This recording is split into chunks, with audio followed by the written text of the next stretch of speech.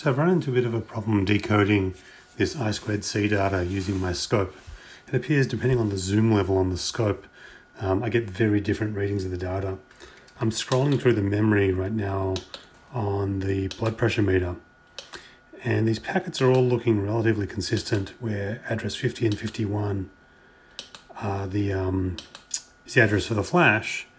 But if I zoom in a little bit, like, look at the screen, look at the event table. The way it's interpreting it is changing.